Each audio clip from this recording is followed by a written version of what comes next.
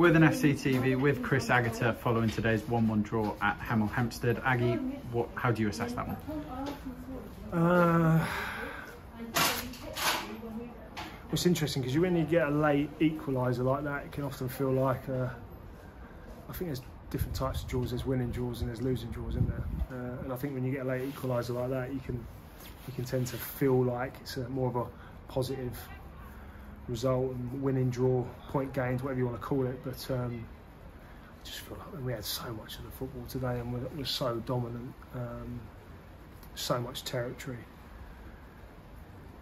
We do feel like it's 2 points dropped rather than a point gained.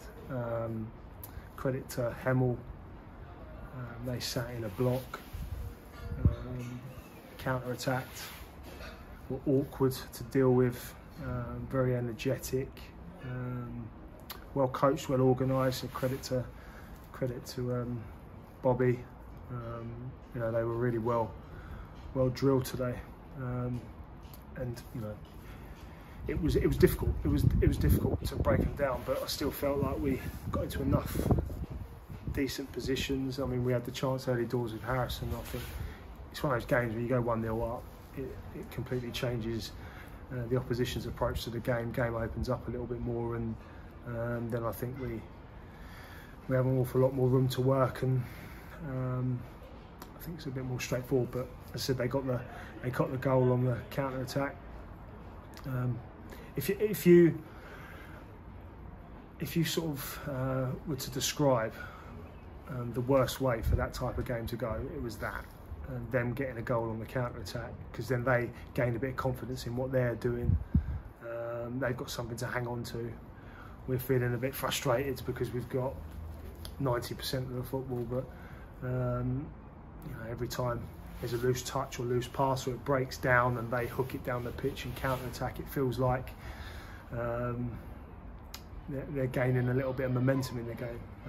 But credit to the players, credit to, I think it's very safe to say the mentality of the group is exceptional, because with what we've already seen, obviously coming back to beat Western, you know, running up the travelator at St Albans, and then a 96-minute equaliser today. I think the mentality of the group is fantastic. So positives to take, but we feel like it's 2 point drops rather than one gained.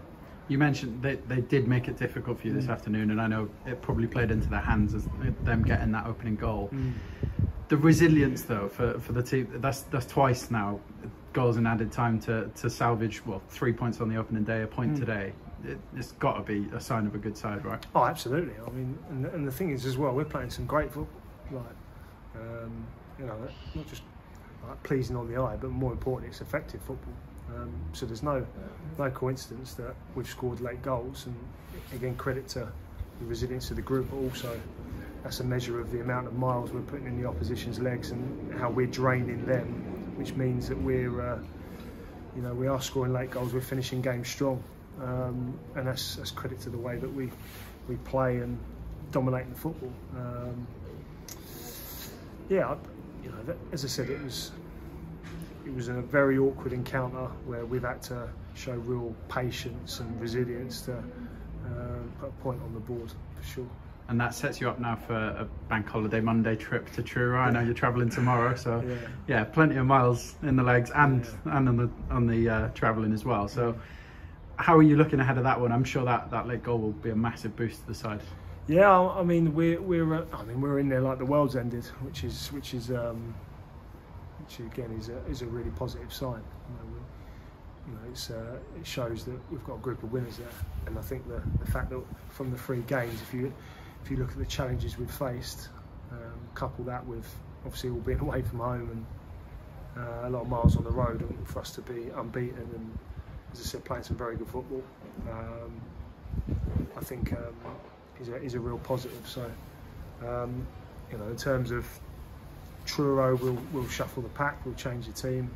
Like for example, it was good today that we were able to like we rested Joel today, because we feel that's a position where we've got real strength and depth.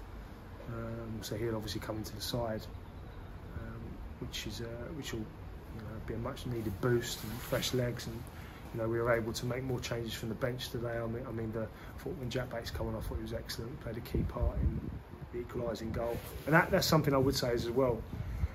The tendency would have been on 95 minutes to get Hagee to zing it to the centre back up top and play percentage football and ultimately do what Hemel wanted us to do. But the fact that the players kept playing the extra pass, kept working it, and stayed true to what we believe is the best way to win games, you know, that's to get the equaliser through that.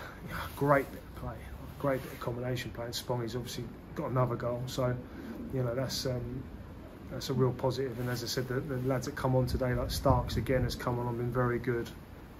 As I said, Jack Bates has come on and done well. Hutch has come on from the bench, so you know we're in a position where, as I said, with a couple of additions, we're a little bit stronger, got a little bit more depth, and that will certainly be needed ahead of Truro at Monday. Thanks, Aggie. All the best. Thank you.